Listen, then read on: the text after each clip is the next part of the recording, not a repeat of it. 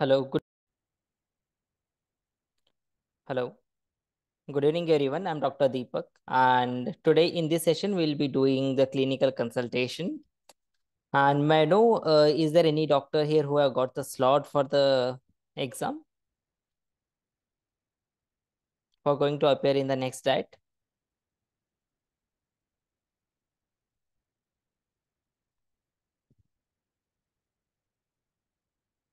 Okay, all right. So in this session, we'll be doing clinical consultation. We'll try to do at least 2 cases. And once the cases are done, we'll go through the a sequence of history taking, the examination sequence, and how to address the concerns, how to give the clinical differential diagnosis, okay, and whatever is related to that particular case. Would anybody like to take the case? Would anybody like to volunteer?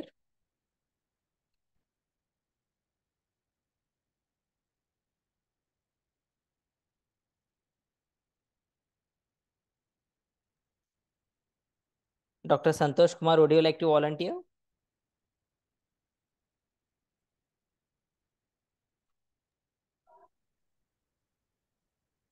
Hello.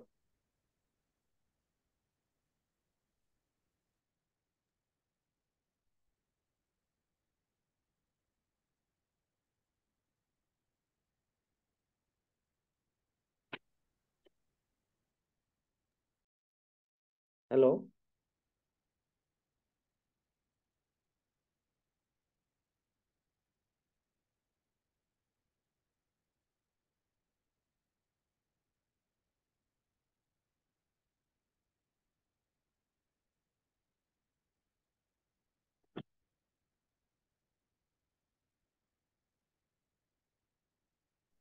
Sorry, it had got disconnected. Would anybody like to volunteer?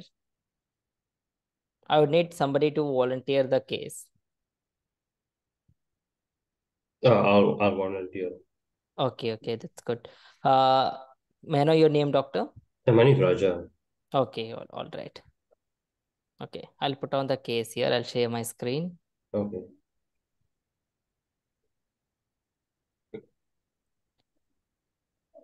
Have you given the exam before, doctor?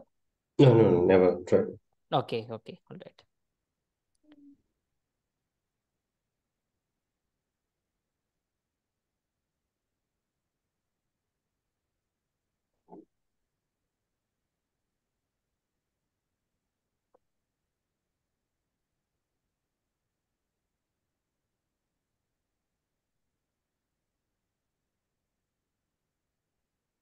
Okay, this is your case.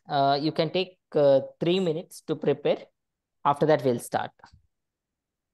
So this is a clinical consultation case. You have got 15 minutes here with the patients. Okay, so in the 15 minutes, you are going to take the full detailed history. After that, you will be asking for the relevant examination. And if there's any particular finding, I'll be saying that the findings to you. And after that, 5 minutes we'll spend with the examiners. Okay. Okay. Okay. All right. I'll keep the timer here. Your 3 minutes starts now.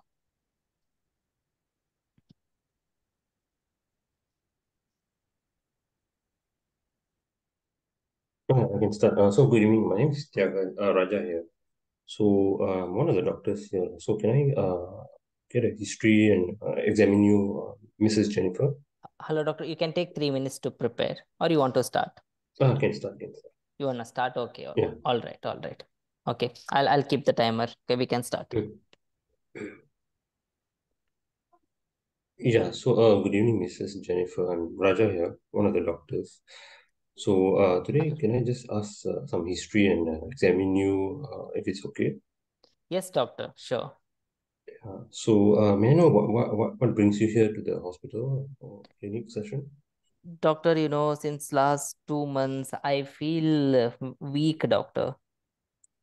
Okay. May I get further history, like where is it weak, and maybe you can tell me further. I don't know, doctor, what's wrong with me. I feel tired whole day. I don't feel like doing any of my household work. I don't even feel like going to my job recently. I feel quite tired all the time. May I know where is it actually weak? Is it your legs, your hands, your face? I don't think so. It is particularly in legs or hands. And doctor, I feel tired in general. Okay, may I know how long is it? Sorry, doctor. How long has it been? It's been 2 months, doctor. Has it been worsening for the past 2 months, or is about the same? I think it is worsening, doctor. Okay, has this happened before, or is it the first time? I think it's the first time, doctor. I was all right before, I feel. Okay, do you have any other symptoms besides weakness or like your tiredness? Other than this tiredness, doctor, sometime I get the bleeding from my nose now and then. Okay, this one also has been for the past 2 months, is it? No, doctor, this is there, I think, since past 4 to 6 months. First time some 4, 5 months back, I noticed there was some bleeding from my nose. Then Okay. I didn't give much importance to that. Later on, I saw that it was coming again and again. And recently, I think it has increased. Have you been seeing any doctor for that, or No, doctor, no. I could not get any time from my job, so I could not go to any doctor. okay? Do you have any bleeding elsewhere, like your mouth? Do you vomit out blood or cough out blood or any other bleeding sites? No, doctor. Cough up blood, yes, doctor. 1 week back, I was coughing up blood. Okay, so do you have any loss of weight, loss of appetite, No, doctor. any prolonged cough? Cough is there, doctor. Since last 5, 6 months, cough is there. Mostly it is dry cough. Only like I told 1 week back, I noticed blood in it. So it's a cough of blood, lah. Yes, yes, doctor. Okay, is there any running nose, sore throat, fever? Fever I get now and then, doctor. Okay, for the past, how long have you been having fever? Maybe some 2, 3 months, doctor. Okay, so Even 1 week back, I was having fever. okay. Any other symptoms like joint pain, blood in the urine? No, doctor. Blood in the urine is, doctor. I have noticed the blood in my urine couple of times. This one also has been, how long has it been? Recently, doctor. Recently, I noticed it. Sorry, how long ago? Sorry, doctor. How long ago is the bleeding from the urine? Maybe a week back, doctor. I don't exactly remember. Okay. Is there any other symptoms like stomach pain, diarrhea, vomiting, No, doctor. any headache? Headache. I get headache, doctor, usually. Okay. I don't Any know if it is related to my work. Like I work in quite stressful environment uh, in my company, so I think it's maybe related to that. I am not sure. any shortness of breath, No, doctor. chest pain, palpitation, No, doctor. any rashes anywhere? No, doctor. Sorry, I forgot. You didn't mention any joint pain, right? No joint pain, doctor. No. Any other symptoms besides tiredness, blood in the urine, and also coughing out blood? That's it, doctor. As Okay. far as Any I remember, sweating at yes. nights? Sweating at night, no, doctor. No. Okay. Do you have any past medical history? Like, do you have diabetes, hypertension? Have you been admitted to the hospital before? No, doctor. No issues with blood pressure, I guess. Do you have blood pressure, is it? High blood pressure? No, doctor. No. Okay. Do you have any surgical history? Like, have you done any surgery in the past? No, no, doctor, never. No. Okay. Do you have any family history of cancer or any other symptoms similar to yours? Yes, doctor. My mother had some condition called as some Jogren syndrome, something. Okay. Yeah, she So has that. she's on treatment at the moment. She's well. Yeah, yeah, doctor. It's fine. She gets some dryness in her eyes now and then, Okay. But you and are she is not on treatment. experiencing any of the symptoms, the dryness of the eye. No, doctor, no. Okay. Do you have any, do you take any drugs at the moment? Like medications or any traditional medicine? For this headache, I had taken this paracetamol, doctor. Okay. Do you have any Okay. allergies? Allergies like what, doctor? Allergies to any medication like No, no, doctor. no. Okay. Do you can I just want to ask you some sensitive questions? I hope you don't mind. Do you smoke and drink alcohol? I do smoke, doctor. Oh, for how long have you been smoking? I've been smoking since 5 years, doctor. And how many cigarettes do you smoke a day? I smoke almost 1 to 2 sticks, doctor, in a day. Okay. How about drinking alcohol? Occasionally I drink, doctor. Oh, It's like maybe once in a week in the weekends. once in a week. Yeah, What do yeah, you drink? doctor. Do you drink beer or whiskey or? I usually prefer vodka, doctor. Okay, so it's just one glass per week, is it? Yeah, yeah, doctor. I keep a measure of some 30 to 60 ml. That's it. I don't drink much. Okay. And then has this affected your work? Has your symptoms affected your work or Yes, do yes, you? yes, yes, doctor. I work at a IT company, and because of these symptoms, like I said, I'm finding it very difficult to go to my job. In fact, I have taken a leave. It's been 5 days. I have gone to my job, and even in my job is also quite stressful. Okay. Do I'm really you, worried, doctor. Like what all is going on with me? I'm really worried. how about, has it affected your house chores and all that, housing work? Sorry, doctor. Has it affected your housing work as well, like your house Yes, yes, chores? doctor. Yes, it has affected. I don't feel like doing any work. Okay. Are you married at the moment? Yes, doctor. I'm married. Okay. So besides so you have been having this tiredness. Do you have any constipation? No, doctor. No. Any how's your menses like? Is it heavy or uh, normal flow? It's normal, doctor. Normal. Okay. Do you have any symptoms like low mood or you're easily irritable? No, doctor. No. Okay. Then do you have any hair loss or ulcers in the mouth? No, doctor. Okay. So can I move on to examination? Yes, can mount Oh, okay. examination. Okay, so I would just like to examine the neurological system. So just upper limb and lower limb power. Okay, in upper limb, what you want, doctor? So the power mainly, whether it's Power. Okay. uh, is In it power, you want to see for proximal or distal, doctor? both Okay. It's normal. lower limb as well, Lower limb as well is normal. and then the urine dip, then any neck swelling. There's no neck swelling. Okay. Then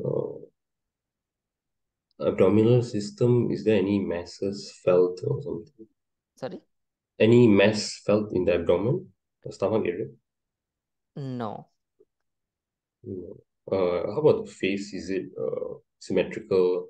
There's no one-sided weakness or any. The image of the patient is given in the Okay. slide. You can see. Okay. So there's no arthralgia also. No. Um, uh, then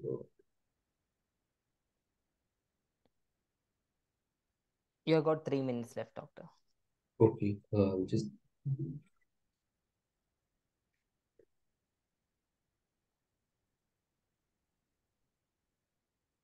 how about the blood pressure? Her blood pressure is 140/70. Okay.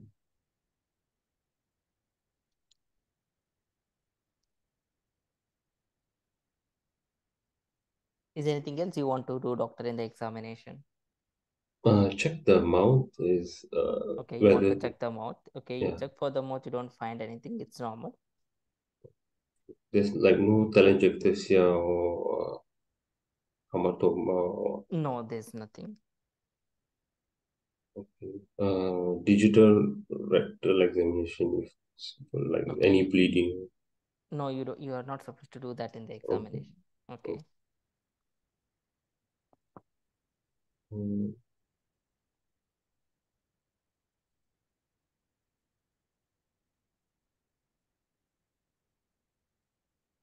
Okay. Anything else you want to do, doctor, here? just check the body whether there's any rashes or There are no rashes. skin changes. No rashes, no skin changes. Ears are fine. Hmm? The ears, both ears. Both Any ears, externally it looks normal. any You want to do any test? sensorineural, sensory neural hearing loss, Weber's and Rini's test. Okay, by the time you do all this, I think your times will be up. You have got last 2 minutes now. So you'll go back to the patient. So the patient wants to know, doctor, what is going on with me? Oh, yeah. Is there any concern at the moment? Yes, doctor. I'm concerned like what's going on with me. Like I'm worried I have got some cancer or something that I'm bleeding from my nose, I feel tired. Okay. So, for now, we will investigate you further. So, we'll be doing a few blood tests and then doing some scans to rule out Okay. what is actually happening to you. Mm-hmm. Then, from there onwards, then we'll move on to the further management of how to treat you and Mm-hmm. find out what is actually happening. Mm-hmm. So, it will take some time, and hope you can wait for that. Yeah. Okay. Is there any other Okay, doc. concerns here? Okay, so I need to get admitted, doctor? At this moment, I think it would be best for you to be admitted because we are not sure, and you've been having this coughing of blood, and Okay. I'm a bit worried for what is happening to you actually. Why I'm feeling weak, doctor? Yeah, so in that case, I need to investigate further. Mm-hmm. Uh, at this moment, I can't really be sure. So I need to do some tests and then do some scans as well to find out what is actually Mm-hmm. happening. Okay. Yeah. Okay, all right.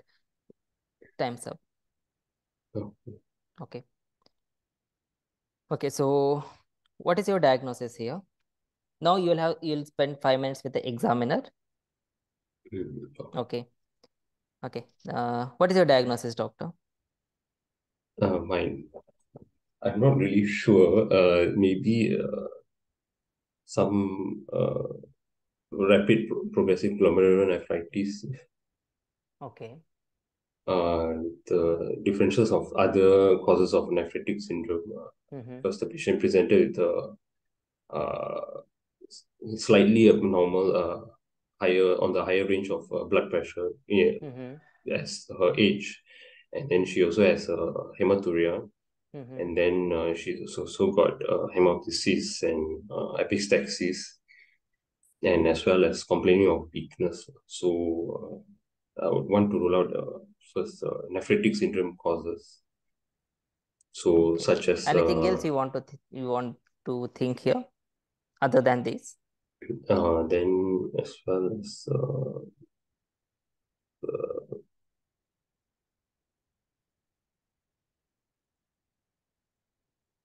Okay. maybe I'm sorry, yeah, Okay. What are the maybe. investigation you would like to do here?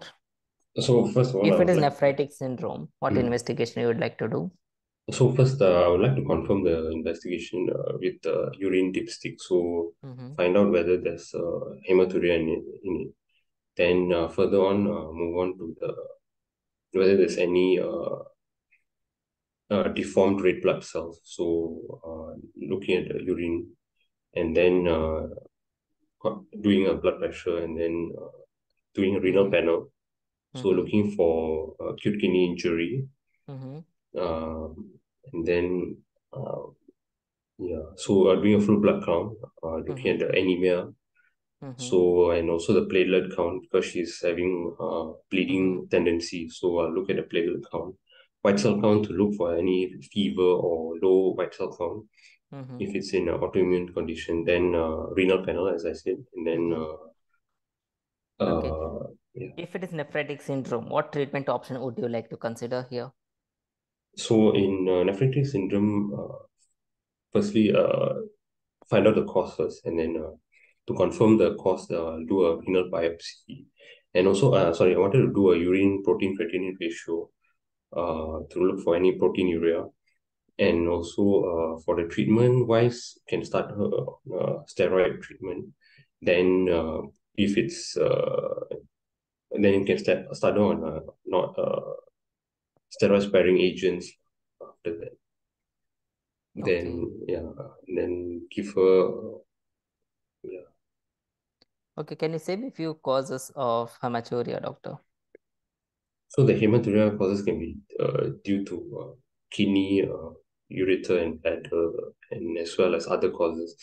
So can be due to kidney stones, and then malignancy causes. So renal cell carcinoma, urethral carcinoma, bladder cancer, Okay. and then glomerulonephritis, and then Okay, all right. Your time coagulopathy. is up. We'll stop here. Okay. Okay. So you did well, doctor. You did few things right and few things wrong. Okay. Yes. So now before we go on to this case, okay. So when it comes to clinical consultation, this is the most important station. You have got two stations. Clinical consultation will come in your station 2 as well as Mm, station 5, right? mm, Each station carries 28 marks. Okay. mm, So bulk of the exam marks is in these two stations. And it is very important that you do well in these two stations. So you are going to pass or fail exam depends on how well you are doing in these two stations, because here in this station they are going to assess all the skills, right? yeah. They're going to assess your history taking skills, that is communication. They're going to assess your examination skills. They're going to assess your clinical judgment skill. They're going to assess your how well you're addressing the patient concerns, right? Then they're going Mm, to assess how well you're picking up the physical science, mm, right? So they yeah. are going to assess all the clinical skills here. So this is a very important station. Okay. So here Mm, the first 15 minutes you'll be spending with the patient. In that 15 minutes, you're going to take detailed history as well as you're going to do all the relevant physical examination.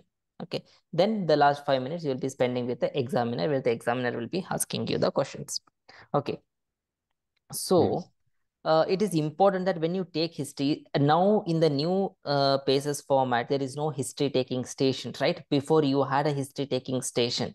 Now, as there is no history taking station, in this station itself, they're going to see your history taking skills.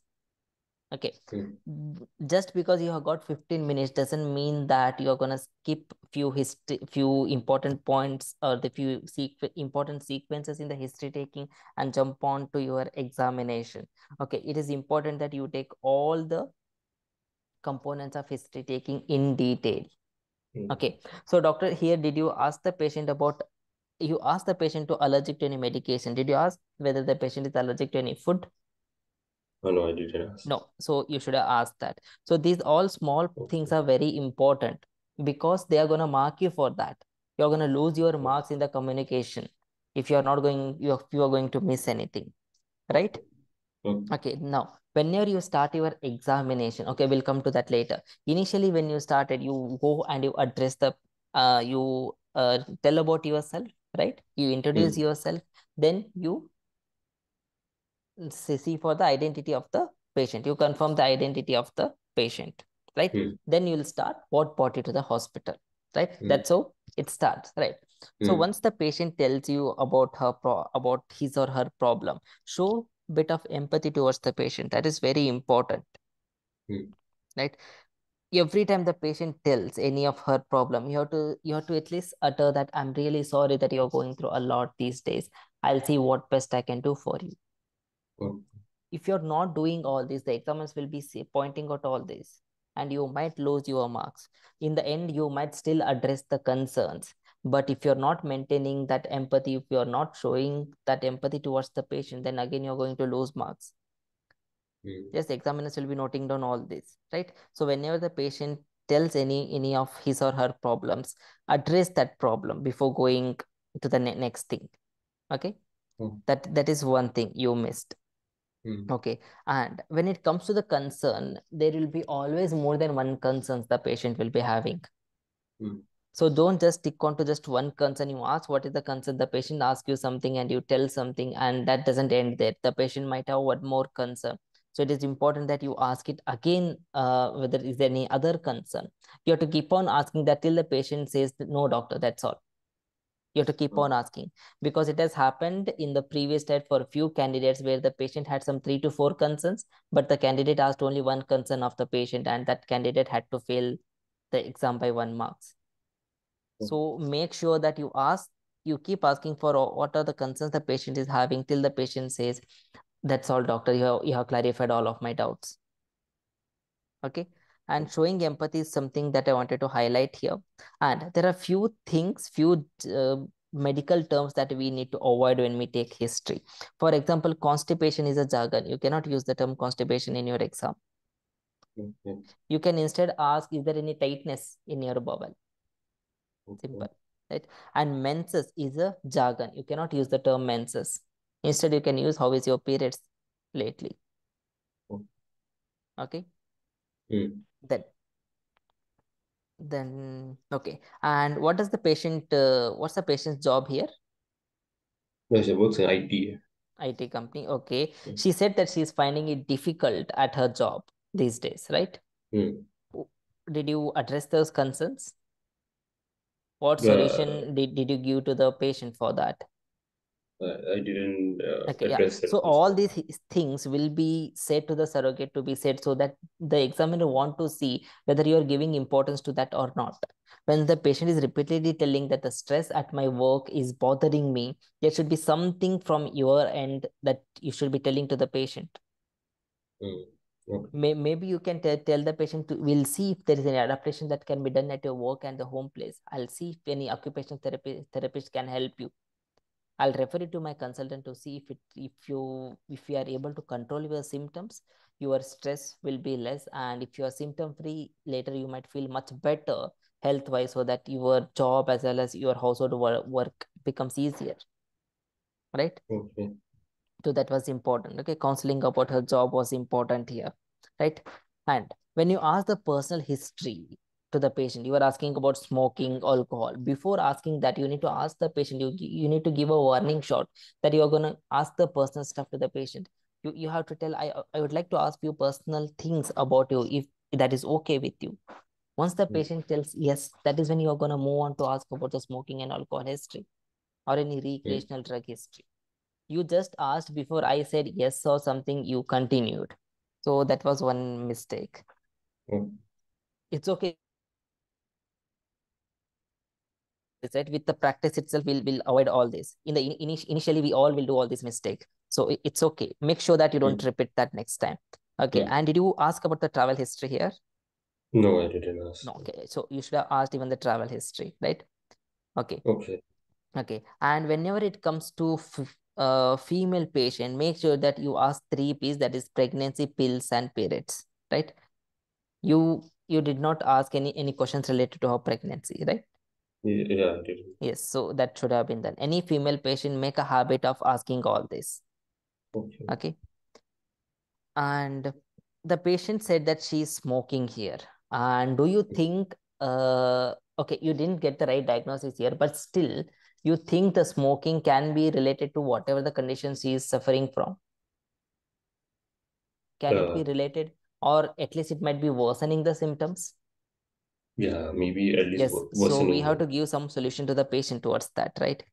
So we have to address that, even though the patient is not worried about that. Patient won't tell you that, won't ask you that is my smoking is related to my condition, right? Patient won't tell you that. So it's your job to tell the patient that though it is not clear what your diagnosis now, what your diagnosis is, but it is proven that the smoking might be related, whatever your condition, whatever you're going through, and you are coughing up blood, you're having bleeding from your nose, the smoking might aggravate your condition, whatever it is. So I would highly suggest you to consider cutting down on your smoking. If you need any help, there is a help available at a hospital. This is something you can always offer to the patient. Okay, so any smoking or alcohol habits, if you think that is relevant, mostly it will be relevant to the patient's condition, make sure that you address that. Okay. All right. So this was about the history taking. Okay. And in the history taking, make sure that you have these things written in your paper before you enter the room, and make sure that you touch upon all these components. Okay. Even if you are missing one single thing in this, you might go on to lose marks. Okay. So a good candidate might take a very detailed history, but somewhere he or she might forget to ask about the allergic history. And in the recent diet, we have seen that the patient had acute gastroenteritis, and the reason was just the patient was allergic to salmon fish. Most of the candidates forgot to ask about the allergic history there, and they had to fail the station. So that can happen. So covering each and every component of the history taking thing is very important. Right? Okay. Okay. And yes, past history you covered well. Drug history is not just the drugs you are asking. So whenever you are asking about the symptoms and the patient tells you I'm suffering from this and from this, for example, here the patient had bleeding from nose, weaknesses. At that time itself, you can ask the patient, have you tried any medications for it? That moment itself, we can finish off your drug history, right? See, there is no clear-cut rule that you have to go one by one in this history taking. You can ask any history anywhere, but it is your duty that you cover all the points. If you think travel history is relevant, for example, the patient had a recent travel history, and once he came back from the travel, he had a fever, right? So you are thinking about fever in a returning traveler here. In that case, if you think that is relevant, you can ask a travel history directly that time itself. So you have covered the travel history there, right? So that's how the history taking should go. So once you start talking to the patient can come up with few new information that was given outside. For example, here the outside the information was weakness, but once you went inside, the complete history was different, right? Yes. So based on that, you have to think and ask what might be relevant based on this case. Okay. And personal history, before taking personal history, give a warning shot to the patient that I'll be asking few personal question of yours. If you don't mind, patient says yes, then go ahead to ask that, right? Then social history you covered. Sexual history, I think you didn't touch upon that. Yeah, I didn't. Yes. So that is something you should have covered. That is very important, right? Okay. If you miss on to the sexual history, then you might lose on a lot of marks in your exam. Okay. And occupation history is also very important. Yes, in all the female patient, make sure that you ask about the contraceptive pills, pregnancy, and also about the periods, and end your history with the family history and the travel history. Okay, fine. So in this case, the patient had weakness, the patient had bleeding from her nose since last 4 months, the patient has recurrent respiratory tract infections, right, since last few months. And recently the patient even had hematuria, right, blood in the urine, and fever now and then. Okay. So when it comes to history taking, make sure that after you elicit all the positive findings, positive things in the history, you should also ask for the negative history, right? I think you missed on few things when you are supposed to ask about the negative history. So when you ask about the negative history, make a habit of asking from head to toe. For example, you can start with headache, any blurring of vision, any dryness in your eyes, then go to the ear, see for any ear fullness or any ear discharges, right? Any oral soreness or oral ulcers, any lumps or bumps in your body, right? When you come down, touch upon the respiratory system and CVS, right?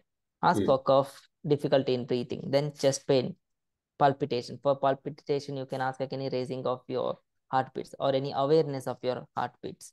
Try to avoid jargons as much as possible. Then come down, ask about para-abdominal system symptoms. Then come down and ask about genitourinary symptoms. Then go on to ask about the joint pain or any joint stiffness or any lumps or bumps anywhere, to see for the any autoimmune disorder, any rheumatological conditions. And make sure that you ask about the weight loss, appetite, right? Night sweats. You covered a few points here, right? So make sure that you ask a detailed negative history, because the patient might be having one or the other complaints that you might miss. Here the patient had a swelling in her lower limbs. So sometime what happens is, so the surrogate will be told to give this information to the candidate only if the candidate asks you for that, or else the surrogate is not going to give you the information, or the patient or the surrogate won't give you the information. Here you did not ask the patient about any swelling in your legs, so the patient didn't give you the information, because the surrogates or the patients are told not to give that information to the candidates unless the candidate asks you. Okay, so if you miss on to some findings in the history, it is because the examiners might have told the candidates to be not to reveal that finding until unless the candidates ask. Okay, so that's about the history taking.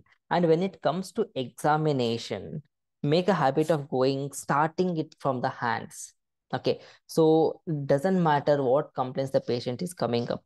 Okay, always. Now again, before starting the examination, did you ask the patient's permission? No, I didn't. No. Okay, so when it comes, this thing comes in patient's welfare. Okay, even that skill is assessed here. In the patient welfare, you have to get 28 marks out of 32 marks to pass. Okay, so you can afford to lose only 4 marks in this skill, right? So if for any 2 patients, if you forget to take permission before examining, it's a clear fail. You might get 166 out of 172, still you will fail the exam because you have not passed that particular skill. So patient welfare is very, very important.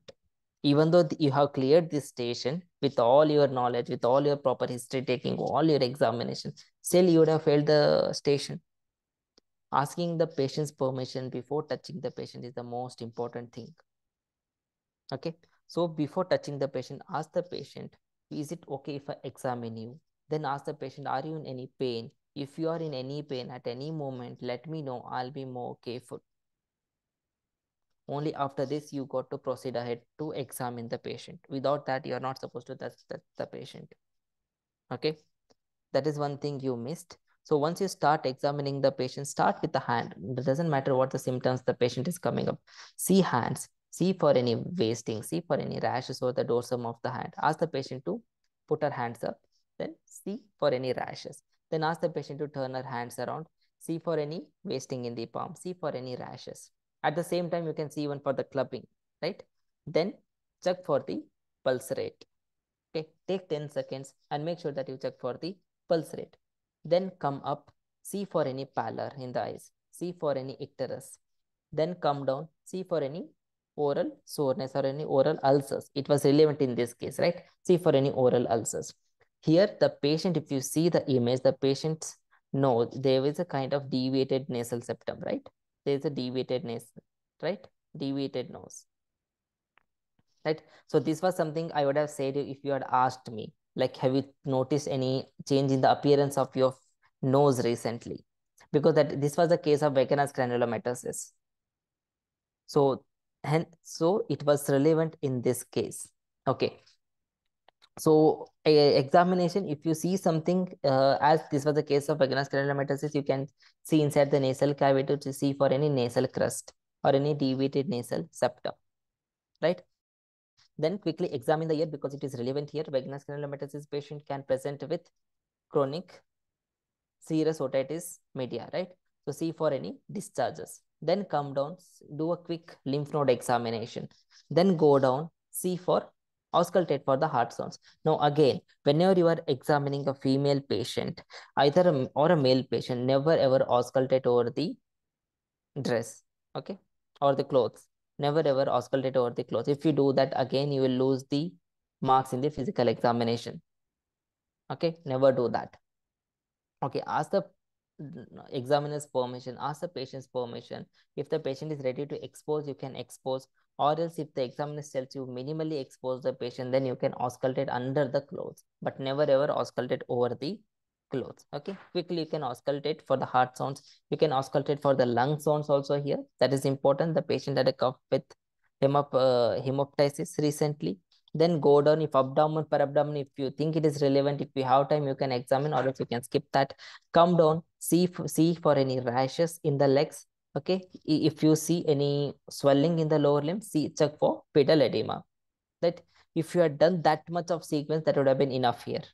Okay, and digital rectal examination is not something you will do in the examination. That is something you will tell the examiner at the end that I would like to complete my examination by doing a digital rectal examination and also looking at the inguinal lymph nodes.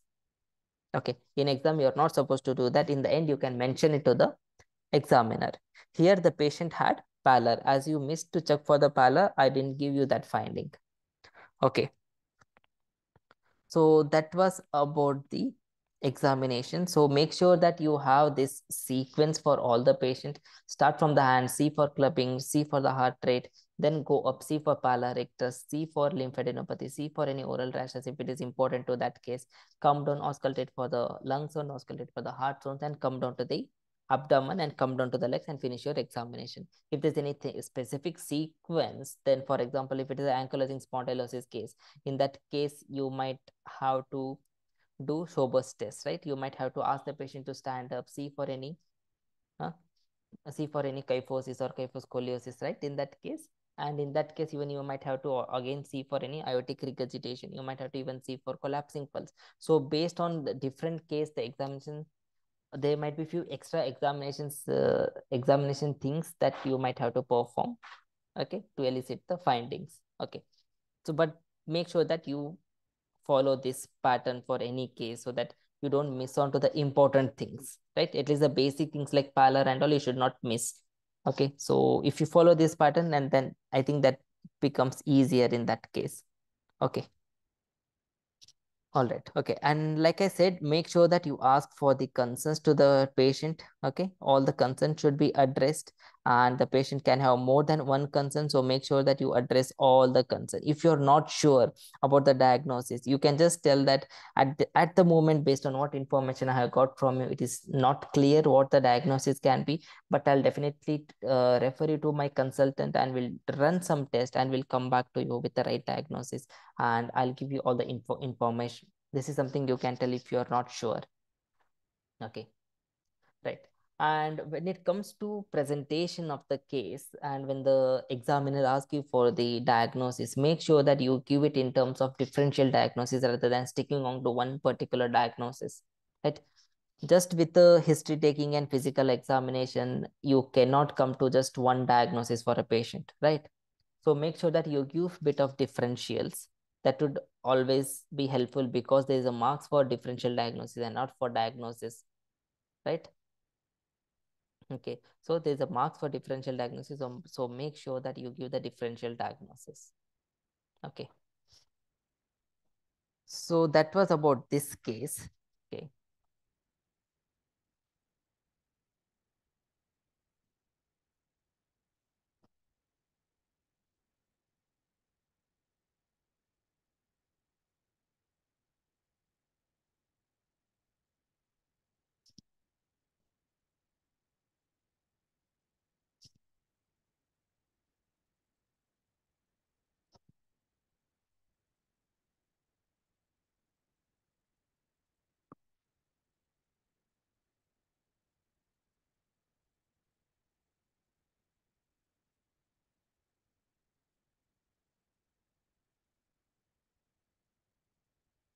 Okay. So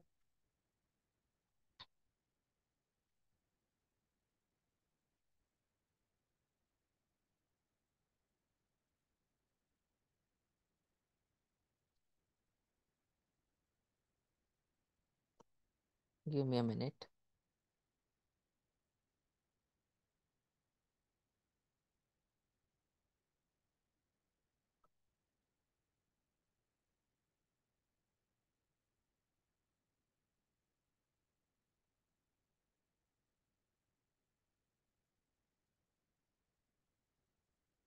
So in this case, the diagnosis was vaginous granulomatosis, right? Okay. So the patient had recurrent nose, patient had history of nosebleed, right? Then the patient had hematuria, history, right? Recurrent respiratory upper respiratory tract infections. So when it comes to hematuria, you have various causes. If the patient age is less than 45, then you can think in terms of pulmonary renal syndromes like Goodpasser syndrome, Wegener's granulomatosis, microscopic polyangiitis, and you can think of glomerulonephritis like IgA nephropathy, post-infectious glomerulonephritis, Alport syndrome, and even vasculitis conditions like polyarteritis nodosa. If the patient is presenting more than 45 years, then you can think of any malignancies, right? And in all the ages, you can think in terms of renal calculi, okay, or any infection like pyelonephritis, or any certain drugs like anticoagulants, right? Cyclophosphamide, or any bleeding disorders, right? So these are the few things you can think of for hematuria. And for hemoptysis, you can think of like respiratory infections like pneumonia, tuberculosis, which is quite common in India. You can think of lung abscesses, acute bronchitis, or any malignancies, even vascular conditions like in this case like Wegener's granulomatosis, Goodpasser syndrome, hereditary hemorrhagic telangiectasia. Okay, and even cardiac causes like pulmonary edema, mitral stenosis can also present with hemoptysis. And again, bleeding disorder, anticoagulants also can present with this.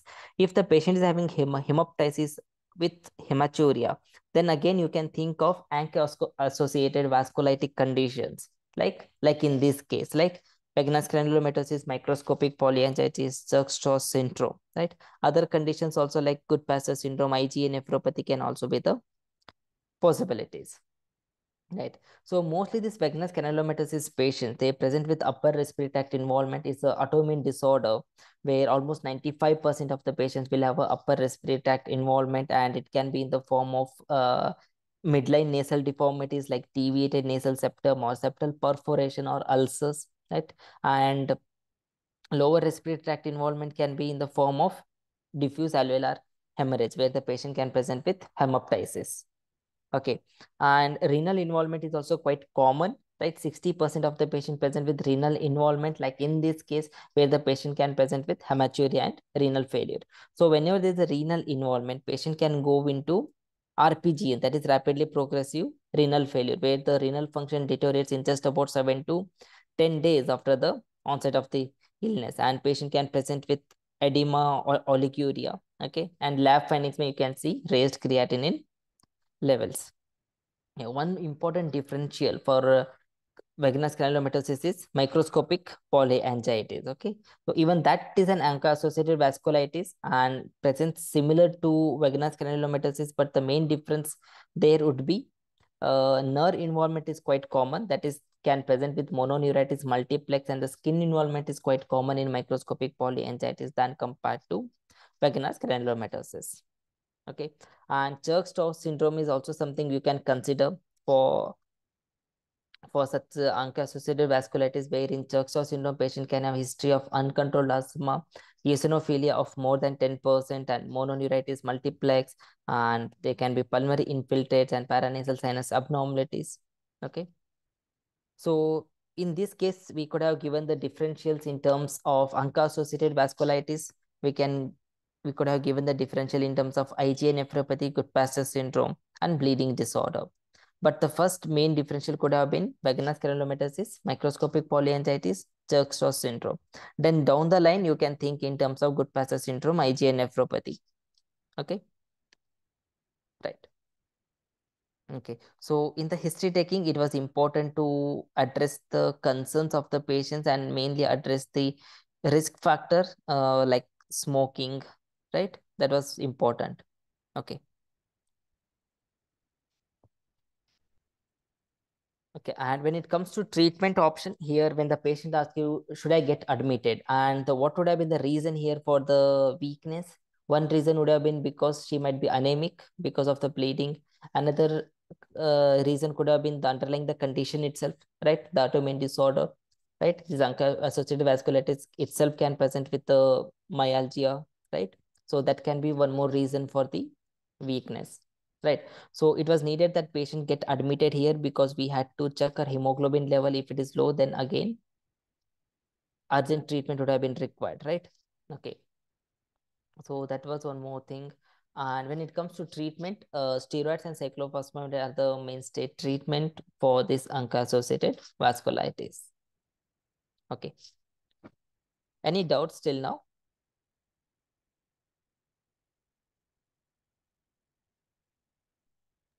No. Okay, all right.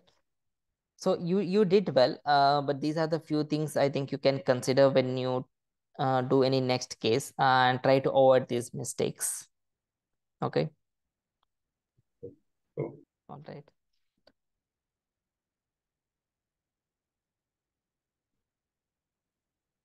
So shall we move on to the next case? We'll do one more case. Anybody else would like to take this case?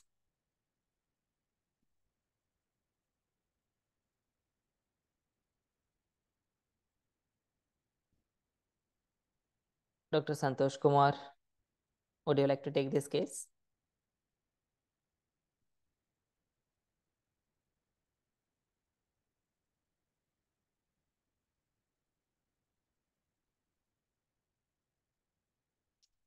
Okay. Dr. Rathod, would you like to take this case? Yeah, can. Okay, you want to take? Yeah. Okay, all right then. Okay. You can take 2 to 3 minutes to prepare yourself. Okay, I'll share the screen.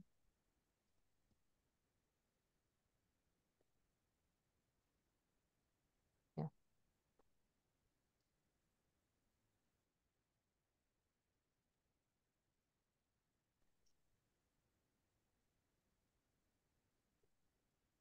Okay. You can prepare. I'll put the timer. I'll give you 3 minutes to prepare, doctor.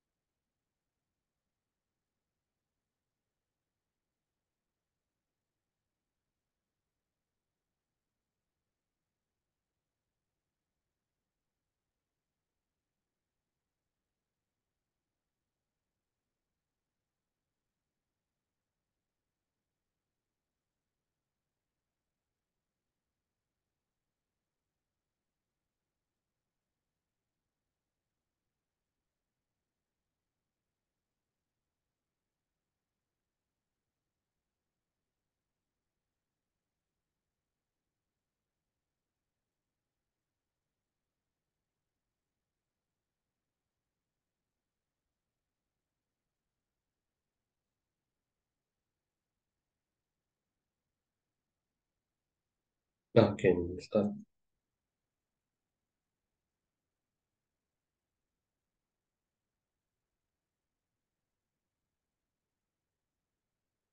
Okay, doctor, we'll start. You can start. Hello, good evening. I'm Raja here, one of the doctors here. Hello, May I doctor. get your name?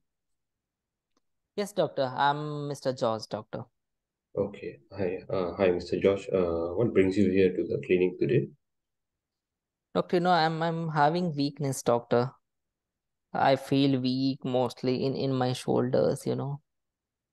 How long has it been? I think it's there since last 2 months, doctor. Okay. Has it been becoming progressively worse, I or is think the it's same? the same, doctor. It has not worsened, but it's the same. Okay. So when you initially came, is it over the more over the shoulders, or is the whole hands and the arms? I think more weak in the shoulders, doctor. Find it weakness when I raise my hand up, when I do some work. During that Okay. time, I find it a bit difficult. Okay. Besides this, is there any pain or numb you can't really feel No, doctor, over your no. hands? Nothing No, like that. doctor, nothing, doctor, no. Okay. And how about any other weakness elsewhere over your body, like your legs I and have in legs face? also, I think, yes, doctor. I find it weak when I walk upstairs. When I walk upstairs, I find it a bit difficult. And how long has this been? This is also there since 2 months, doctor. Same. I'm And really worried, doctor. Is it the? I'm really sorry to hear that. Can I just ask you more questions, and then we can find out what's the cause? Yes, doctor. Sure, sure. Okay. How about any weakness over your feet, or is it the whole leg, or is it just one particular part of the leg? And the weakness is there when I walk upstairs, doctor, and feet, no, doctor, no. Okay. How about your face? Is there any weakness? In my face, no, doctor. Okay. So there's no like pain or reduced No, doctor. sensation. No, doctor. Okay. Besides that, any other problems do you have? Sorry, doctor. Do Problem you with? have any other issues besides weakness? Other than this, I think there's nothing else, doctor. I'm only this weakness I'm worried about. Okay. Let me just ask you another few more questions. Yes, So, doctor. do you have any headache, blurring of vision? No, doctor. Okay. No dizziness, No, doctor. any eye pain or rashes over your face, No, doctor. any ear pain, discharge, or No, doctor. any neck swelling, No, doctor. okay. Any shortness of breath, I, f- chest pain. I feel difficult in breathing, doctor, when I walk. Yeah, how long has this been? I think that is there since 6 months. Okay. Has it been becoming worse for the past 6 months? I think it is becoming worse, doctor, recently.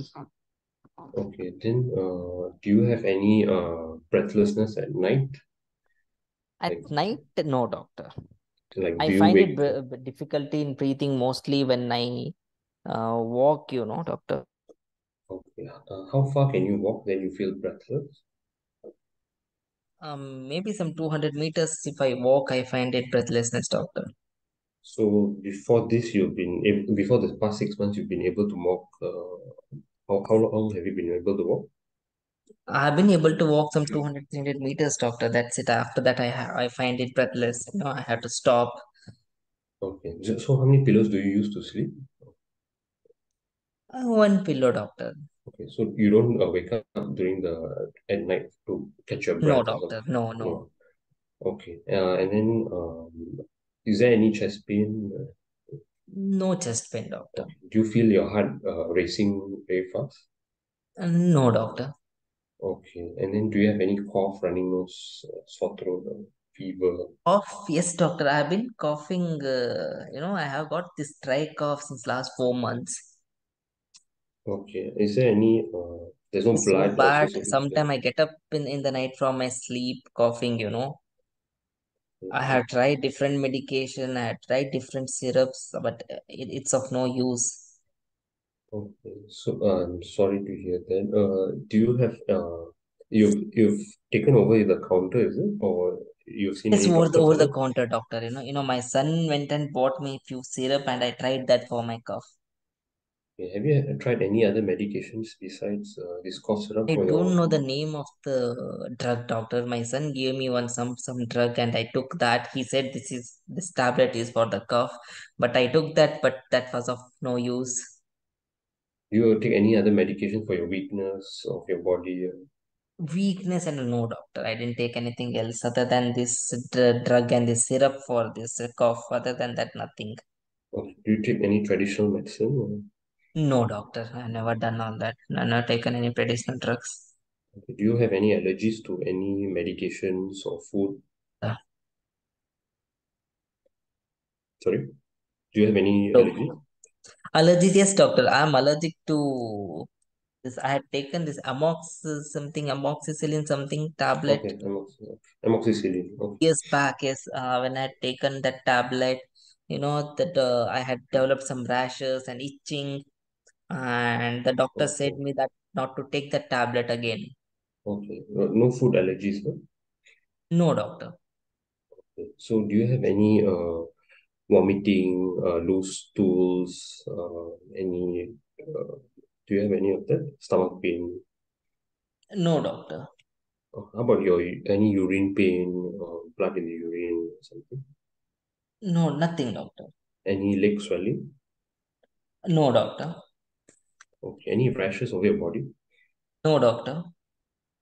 Okay. Sorry, I would like to just ask you some personal questions. Do you mind if I ask?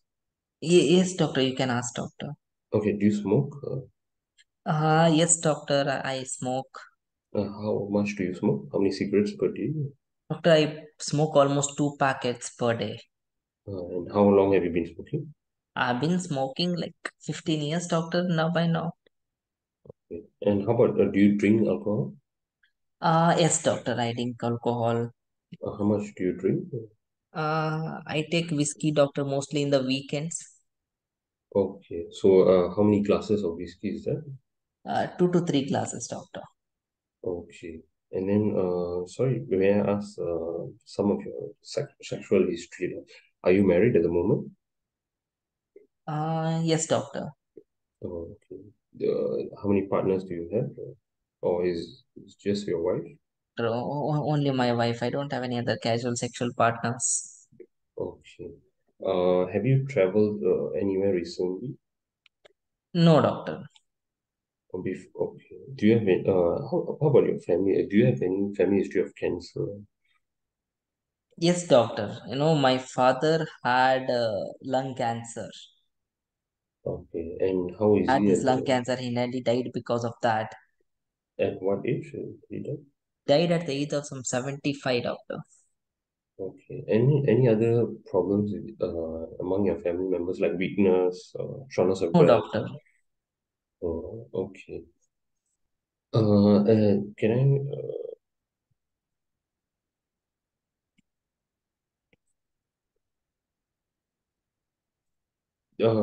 how was were you born well and any other problems when you were born? No, no, doctor. Nothing.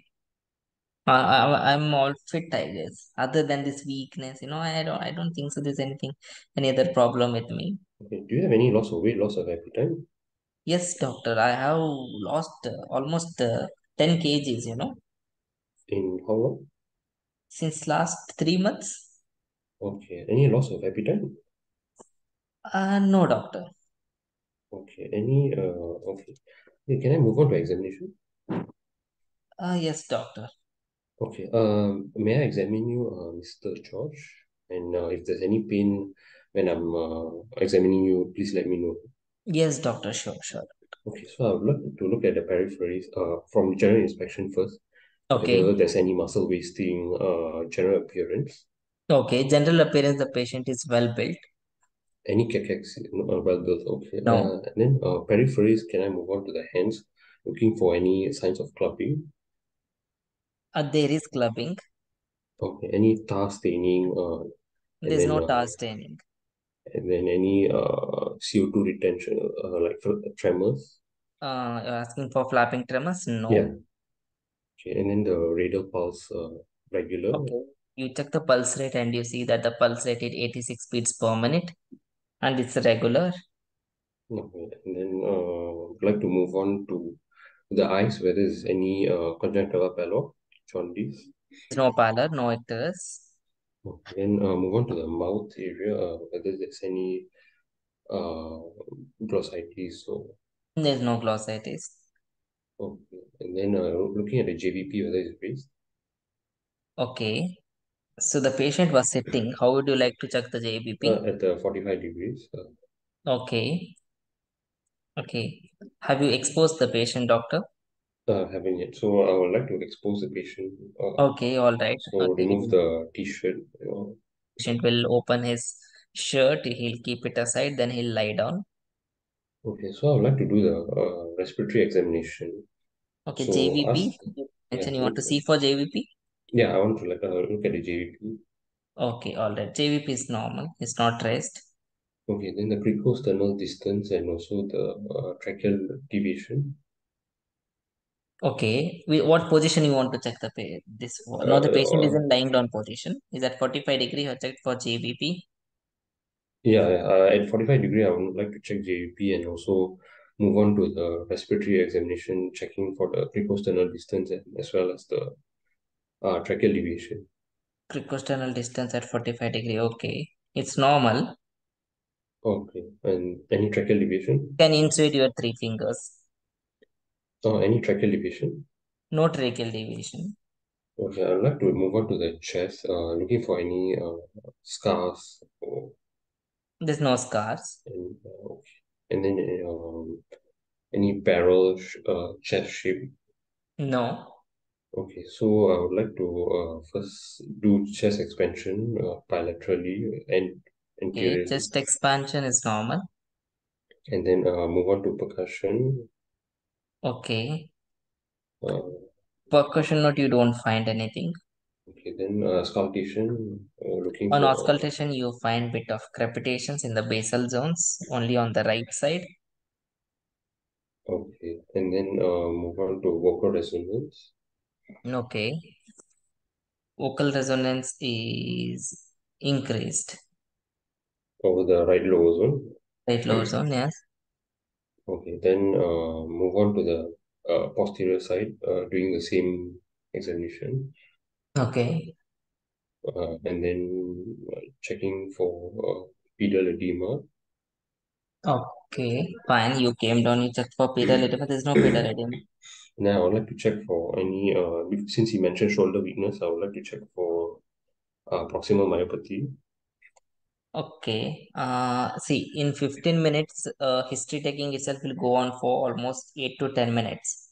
So Hmm. your last 2 minutes will be to address the patient concern. You have got only 3 to 4 minutes for physical examination. You won't get this much of time in exam. Okay, okay. So I'll By ask, the if you're done respiratory examination here, it would have taken a lot of time. Okay, fine. You want to do proximal muscle? You want to check power here? Anyways, I'll tell you. yeah, any proximal Okay, myopathy. there is proximal muscle weakness in Okay, upper limb. okay. Then just check for neck swelling for looking for hypothyroid. No neck swelling. Okay, so then later I'll ask patient's concern. So, Mr. George, do you have any concerns at the moment? Yes, doctor. I'm really worried. Like, what's going on? Why I'm having this weakness? And I'm worried. Like, if I'm having some cancer, like my dad, what is going on with me? Okay, okay, Mr. George. So, I'll explain to you. So, Mhm. I believe that we have to do some tests, blood tests, as well as X-ray of your lungs, and followed by further scans to actually confirm what is actually happening to you. Mhm. And after that, we will move on to how to manage you at the moment. So I will get this test all done and consult with my consultant and get it right away. So yeah. Any other concerns you Okay, so what is going on, doctor? What's have? wrong with me? So there are several possibilities that could be going on. It could be due to since you've been smoking for quite some time, so there could be possibilities of some lung condition that may happen. Can So it be cancer, doctor? I do not want to worry you so much until I confirm a diagnosis. So I would like to do all the tests and then get a proper diagnosis. Then only I would like to inform you. Okay. Okay. Any other concerns do you Okay, so can I go back to my job, doctor? have? Yes. If you feel well at the moment, you may go back to work, and we can also write you some letter just to say maybe can keep you at the light duty at this moment, and then we'll give you an appointment. We'll do a test immediately, Do I and need to then get admitted, doctor? at this moment, I would say we will just do some blood tests as outpatient, and then you can come back. But we will do it within a 1 week. Then you can come back and see us immediately. Okay, okay, doctor. Do you have any other concern? No, doctor, that's it. Thank you. Oh, thank you. Okay, all right. So, what is your diagnosis here? So my main differential diagnosis would be lung cancer, uh, Mm-hmm. a possibility of squamous cell carcinoma because of the smoking history. Okay, squamous cell Another carcinoma. Yeah, another possibility, a differential diagnosis would be chronic obstructive pulmonary disease and and also tuberculosis. Okay. Um, Second diagnosis would be COPD, you said. Okay. yeah, And and tuberculosis. tuberculosis. Yeah. Is anything else you want to think due to the Uh, weakness the patient is having here? mm, Which possibility of of your differential diagnosis that you have given me just now you think might be related to the weakness pattern the patient is having here?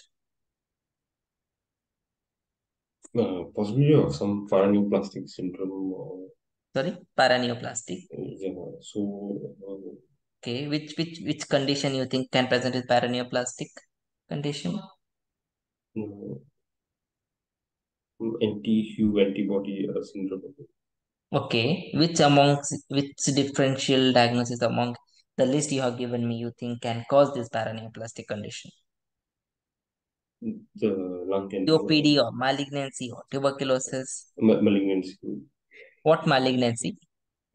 lung malignancy, Okay, can you specify any specific lung malignancies? small cell lung cancer. Small cell lung carcinoma. Okay, okay. All right. What investigation would you like to do here? So I would like to confirm my diagnosis first by doing a chest X-ray, looking for any pleural effusion or masses, and Mm-hmm. then followed by a CT thorax, Mm-hmm. and then after that we'll be doing a blood test. So looking doing a full blood count, looking at anemia and based white cell count, looking Mm-hmm. for any infection, Mm-hmm. and then looking for renal panel for any dehydration causing acute kidney injury. And Okay. then in terms of the Okay. Okay. You initially told it can be squamous cell carcinoma. Okay, yeah, so can squamous cell carcinoma present with paraneoplastic manifestations? no, No. Okay. So would you like to consider here squamous cell carcinoma or small cell carcinoma? a small cell lung carcinoma. Okay. Do you know of any condition that the small cell carcinoma can present in a way this patient is presented here? Associated with Paraneoplastic manifestation, associated with polymyositis, dermatomyositis, polymyositis and dermatomyositis. dermatomyositis. Okay. Okay. All right. What investigation would you like to do here? One specific investigation to see for the pattern of weakness. Creatinine kinase to Sorry? creatinine kinase, Creatinine kinase. Okay. and Anything else? electromyography, Electromyography. Okay. and also nerve conduction study.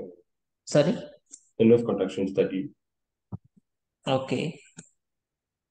All right. Okay. How would you manage this patient treatment wise? So if I confirm the patient has small cell lung carcinoma, I would like to initially I would like to get a biopsy and then confirm it, and then most likely small cell lung carcinoma are not amenable to surgery, so I would refer him to the medical oncologist for chemo radiotherapy management, and then physiotherapy for his shoulder weakness, and as well as for strengthening exercises, and then occupational therapies so that he can go back to his work, and then managed by multidisciplinary team. So oncologist, respiratory physician, physiotherapy, occupational therapist, and then dietitian, just to improve his dietary wise, so that he's back to normal. And, yeah. Okay. Okay. All right. So time's up. Okay. You did better than the first case, doctor. You did quite well here. Okay. So there are few things, few mistakes I'd like to highlight. That is, one is when you ask for allergy history. When the patient tells last time because of this medication I had this allergy, always ask a bit detail about what actually happened when you took that medication, what actually happened, to see whether the patient had rashes, to see if the patient had an anaphylaxis, right? Always make sure that you ask details, what actually happens when you take that medication. Okay, always make sure that, make a habit that you ask a bit of detail whenever the patient comes up with this allergic history. Okay, and when you are asking the negative history, it's good that you are asking all the negative histories properly, but make sure that you ask all the complaints individually. For example, headache, you have any headache, the patient says no, then go on to blood vision. The patient says no, then go on to the other thing, any lumps or bumps anywhere in your body, the patient says no, then you go on to your next symptom, like any chest pain, patient says no, then you go on to the next. Don't ask these complaints like together, like headache, blurring vision, you had any chest pain and breathing difficulty, don't ask them together like that. Okay, few surrogate might miss your question, even though you have asked, they might not listen to it, and they might say no, so you will miss on to the important history there. Okay, don't do that. Okay, then whenever the patient tells you about the smoking history, yes, you ask the smoking history here in detail, but here the smoking can be definitely related to his condition, right? You are thinking of malignancy, the smoking is definitely related. So one thing you have to ask the patient here is, have you ever considered to quit smoking? And again, you did not counsel the patient regarding the quitting smoking here, like the previous case. Whenever the patient tells you patient has any risk factor and that is related to the condition the patient has, make sure that you counsel the patient for that risk factor. That comes in clinical judgment. You will lose the marks in clinical judgment skill if you don't do this. Very important. Okay, always ask the patient, have you ever considered quitting the smoking? If the patient says no, then tell the patient that I think the smoking can be related for your condition that you are suffering from. And I would highly request you to consider to quit smoking. And if you need any help, there is a help available from our side. Okay, make sure that you ask this to the patient. Make sure that you tell. Okay, doesn't matter if the patient says no, it's his wish. You have to respect that. But it is your duty that you address that thing there itself. Okay, because in the end you might forget sometime. Okay, few candidates, what they do is they address it in the end when they address the concerns. But sometime in the examination you might miss. So make sure that you can address it at that time itself, just to be on the safer side. Okay, and never ever hesitate to ask about the sexual history. Okay, it's not that common to take a detailed sexual history in Indian setup in our hospital, but in the UK exams, it's a very important history. Do not hesitate to ask about the sexual history. Just ask the patient that, I'd like to ask you personal questions about it. Is that okay? Then the patient says, just go on to ask confidently, ask about the sexual history. Okay, are you married? Okay, do you have any other casual sexual partners? The patient will answer no. If it is yes, the patient will answer yes. Okay, whatever it is, do not hesitate to ask for that. Okay, and when the patient said here, my father died because of the cancer, just show some sympathy towards the patient, tells that I'm really sorry for your loss. Just make sure that you tell that sentence. Okay, and whenever the patient talks about weight loss, make sure that you ask whether it was an intentional weight loss or unintentional weight loss. Okay, so few patient might be trying to reduce their weight, right? They'll be working out, they'll be exercising, having a good diet plan to reduce the weight. So make sure that if there is a weight loss, you ask for any intentional or unintentional weight loss. Okay, and when you finish the examination, in the end, say thanks to the patient. Always say thanks to the patient. That comes in patient's welfare. Okay, you did examination part well here. Okay, so I'll come to that. So once you started the examination, first thing that you do is when you go, you introduce the patient, you did that. Second thing that you do is position the patient. You forgot to do that. Then the third comes is proper exposure of your patient. You didn't do that. You did your bit of examination, then you are exposing the patient. Okay, that is not the way. The sequence should be proper. Right? You go ask the patient's permission, then ask the patient's permission whether I can expose you. Is it okay if you can undress for me? The patient says yes, and he'll remove his shirt so that you have a well exposed patient for your examination, because you know that you are going to auscultate here, that you are thinking in terms of malignancy, right? So before going to the examination, you should have few differentials in your mind. So your examination will be based on that, right? So exposure of the patient, and here there was no need to check for JVP, right?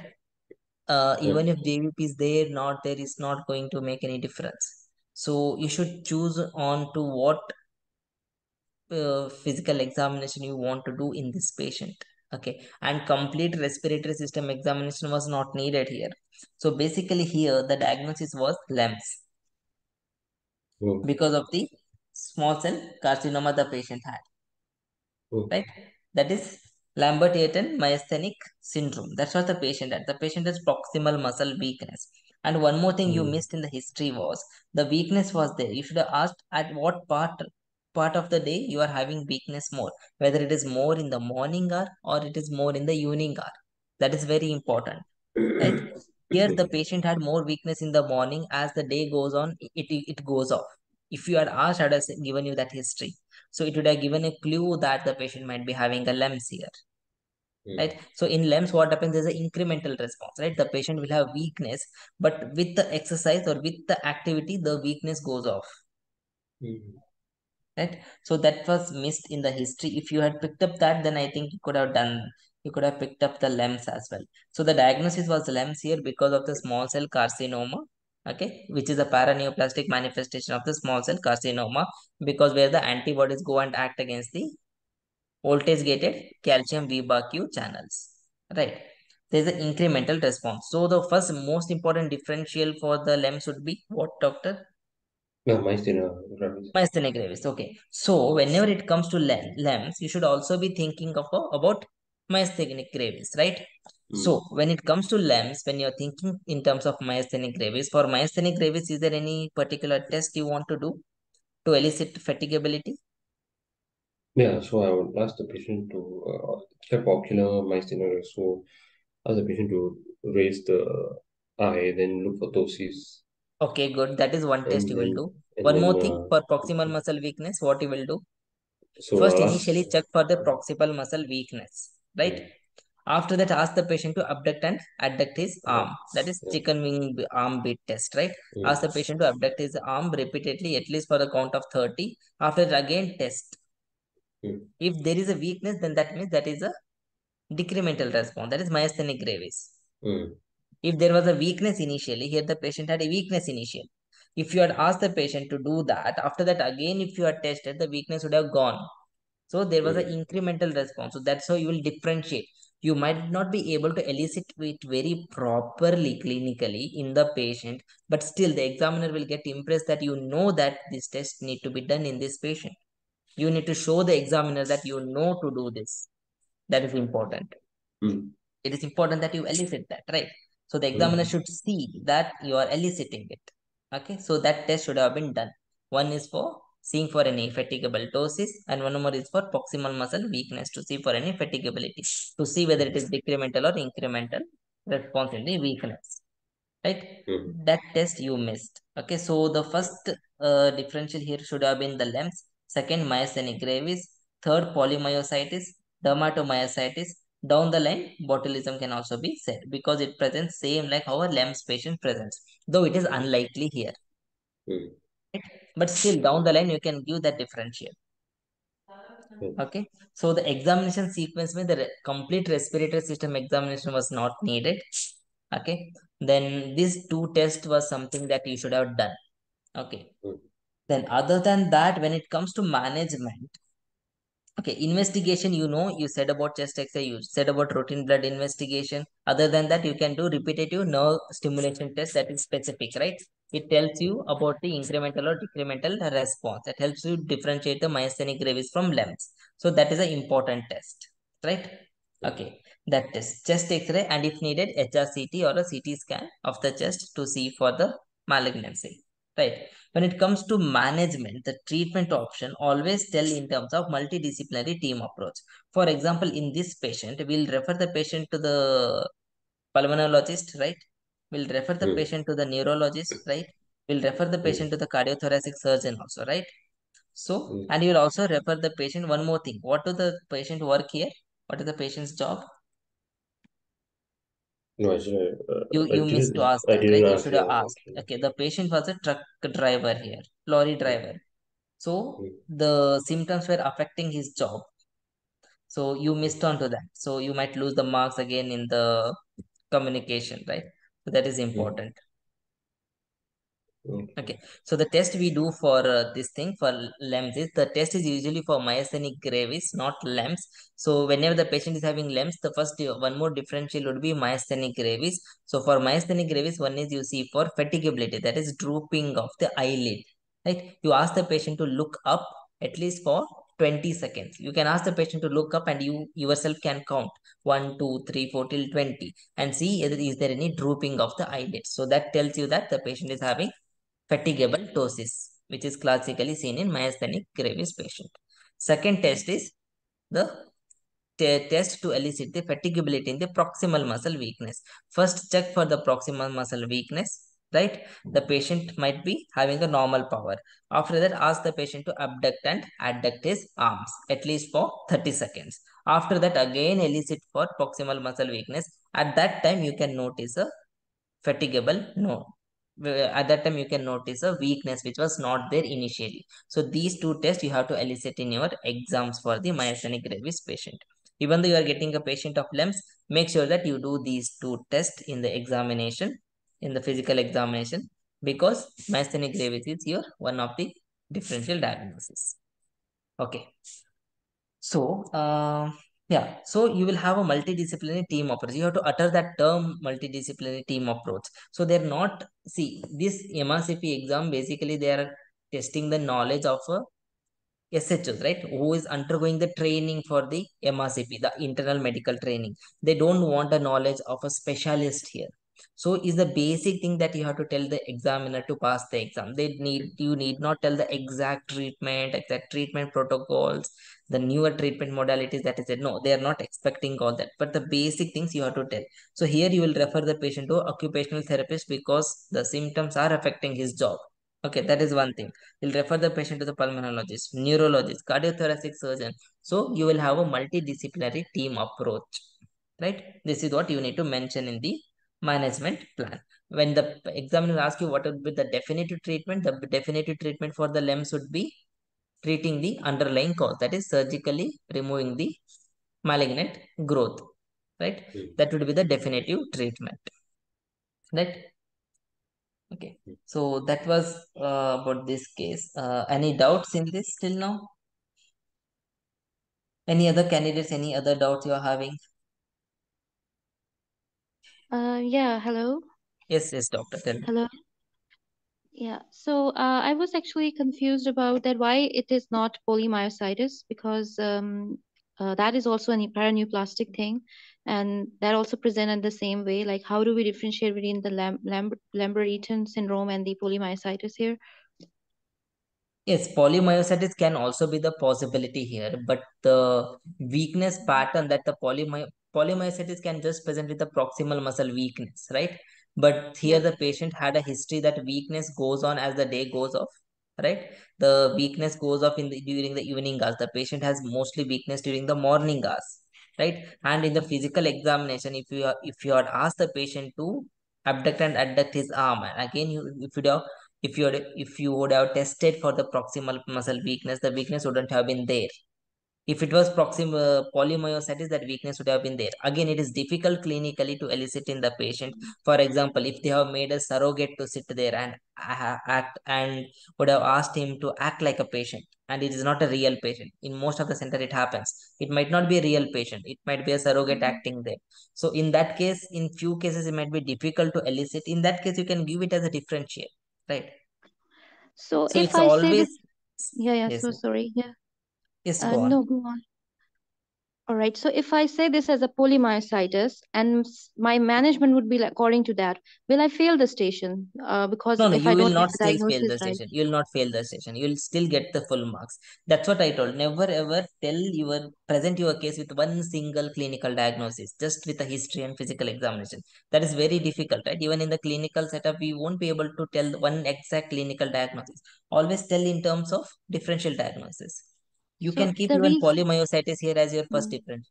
Second yeah. differential as LEMS. Third differential as dermatomyositis. Fourth differentials as myasthenia gravis. So is there a particular restriction, the number of differential I should make? Like if I have only two, three Try differential, to keep is it that at okay? least 3 to 4. Okay. Try to keep it 3 to 4. If you're going to extend it, then if it is not related to that case, then the examiner might pick up that and try to ask you some tricky questions. All That might right. Yeah. happen. So make Yeah. sure that you keep it as less as possible, and which is very unlikely, make sure that you keep it in the end. Okay. Okay, even though Another if yes. question. Mhm. Yeah. Another question I have is if I did this case and I made this type differential of polymyositis as Okay. my top one, then my management would involve a lot of steroids and DMARDs. Will that become a problem? Because you said that you don't require any specialist treatment, specialist Yeah, level yeah. treatment. Mhm. That would not be a problem, because still, see, even the examiner who is coming there, even he won't be knowing the exact diagnosis of the patient. Both the examiner also will go take the history from the patient or the surrogate, and they both will sit and decide what all can be the possibilities. One candidate can present it as LEMS, still would clear the station. Another candidate Mm. presenting as polymyositis can still clear the station. To one candidate, the examiner can ask question about LEMS. To other candidate, the examiner will ask the questions of polymyositis. Both can be correct until and unless you have a proper history which specifically tells you that no, it is polymyositis and not LEMS, and there's proper clinical findings. In that case, they might consider that. If it is not, then it's okay. You can present it as either polymyositis or LEMS as well. It depends All on right. And how in they both have kept the cases, case. yeah. Okay. And in both cases, I have to tell the patient about what it is, educate him about what Yes, the you have disease to is educate about. the patient. About Patient counseling and education is very important. That is something you can tell when the examiner asks you, how will you treat the patient? The first sentence should be educating and counseling and educating the patient about the condition. That should be your first sentence in all the stations. Mostly in the clinical all right. consultation. That should be the first sentence. Then go on to the other options. All right. You are asking Okay. something. Thank you so much for answering all my questions. Yeah. Is there any other doubts? Any other candidates? If not, we'll end the session then. So when it comes to clinical consultation, make sure that you take a proper detailed history, and you can divide your time period of 15 minutes into 8 plus 5 plus 2. So first 8 minutes, keep it for history taking. Okay, next 5 minutes for your physical examination. Last 2 minutes to address the concern. Okay, and doesn't matter if you are finished, if you even if you are not finished your physical examination, when the examiner tells you, rings the bell that there is only 2 minutes left, directly go on to address the patient concern, even though you are not finished your physical examination, because there is a marks for addressing the clinical concerns, right? Addressing the concerns of the patient, it is important.